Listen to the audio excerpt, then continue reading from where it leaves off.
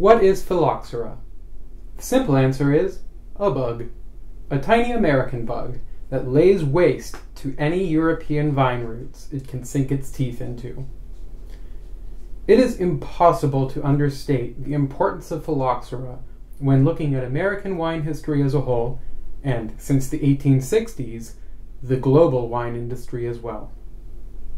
Phylloxera is an aphid, native to the northeastern US. In its microscopic larval form, it attaches itself to grapevine roots to suck on the sap. It evolved alongside wild native American grapes, which have natural defenses against Phylloxera. The aphid has a nibble, the vine redirects its sap, everybody walks away just fine.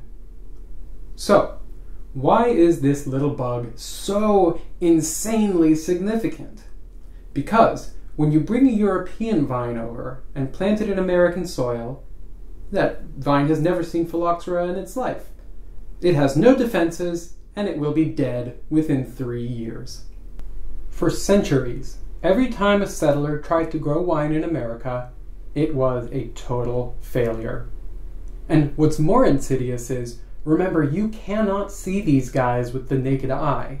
So for generations, hopeful grape growers just threw up their hands and said, it must be something wrong with the climate. But in the 1860s, Phylloxera went from a localized American phenomenon to the most important event in modern wine history. So what happened? The invention of the steamship. On the faster boat, the bug could now hitch a ride on a vine sample and survive the transatlantic crossing. The mysterious withering vineyards were first reported in the Languedoc in 1863. Phylloxera's march across France was swift. In 1870, France was a 3-to-1 exporter of wine.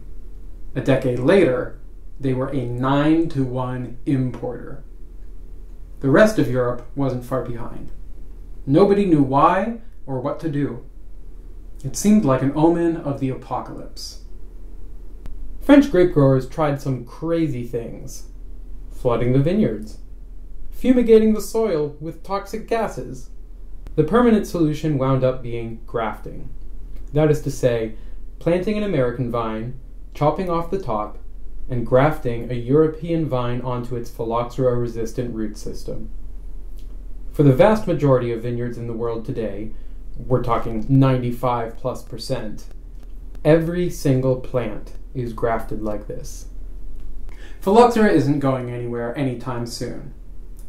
Once only a problem for the earliest American winemakers, then threatened to wipe out the entire wine culture of the Old World, and now simply part of the new normal of wine production.